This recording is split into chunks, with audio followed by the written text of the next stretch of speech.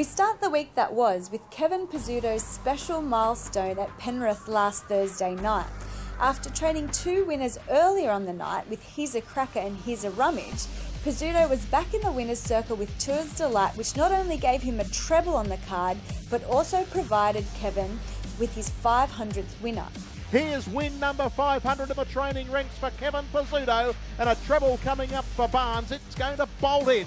The Star Trek final was the main feature at Bathurst last Friday, and talented youngster Blue Moon Rising made it 10 wins and 11 starts following this gruelling effort. And then Kane Brock's under fire. Tritton's got to really get busy here on this leader. It's still Blue Moon Rising. Smith Star's Lexus is coming at it quickly, but in front is Blue Moon Rising. Tritton does enough, gets it home.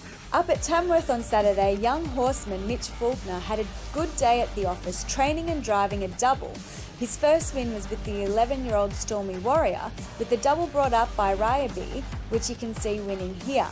And Limousine Odo on the outside, Ryaby still in front. Limousine Odo is trying hard to get on level terms, but Ryaby wins the last from Limousine Odo. Young Reinswoman Maddie Young left Temora last Saturday night with a big smile on her face after driving her first treble.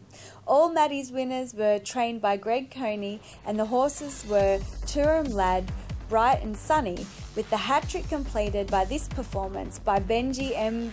Brogden. Benji M. Brogden in front though, and it'll be 3 for Matty Younger. Benji M. Brogden beats that firepower. There were plenty of highlights at Menangles Fisher's Ghost meeting on Sunday, including this performance by Supriya, which won the Country Series final for a large group of owners, including Canberra Raiders skipper Jared Croker and coach Ricky Stewart. Held together, driver had a look around his right shoulder. Supriya, she's holding them for the moment. Chum Lee, Verdo out wide. Supriya, she needs the post. Chum Lee comes late, but Supriya. Meanwhile, the JC Caffin Indigenous Drivers Plate was run, and driver Royce Gregory Jack proved experience pays off when taking out his third Indigenous Drivers event, thanks to this performance by Rave Moonraker. Marion Keisk is about to come off its back and give chase, and down the outside My Whiskey Lullaby runs on with Rave Moonraker. At the 100 metre mark, Culinary Delight about to be tackled by Rave Moonraker. Rave Moonraker got to the front from Culinary Delight, and Rave Moonraker won it.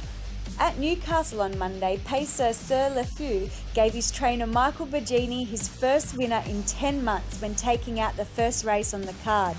The horse was driven by Nathan Carroll, who drove another winner later in the program when Stevie Wonder crossed the line in a dead heat. Down the outside, the Oriflamme and Holly's Fantasy putting in, and Win or Die is the deepest, any number of chances. Sir Le Feu has a kick. It's Sir Le Feu. Holly's Fantasy's driving on the outside, but in front, Sir Le Feu beats Holly's Fantasy. Win or Die on the Oriflamme. And that was the week that was. Thanks for tuning in.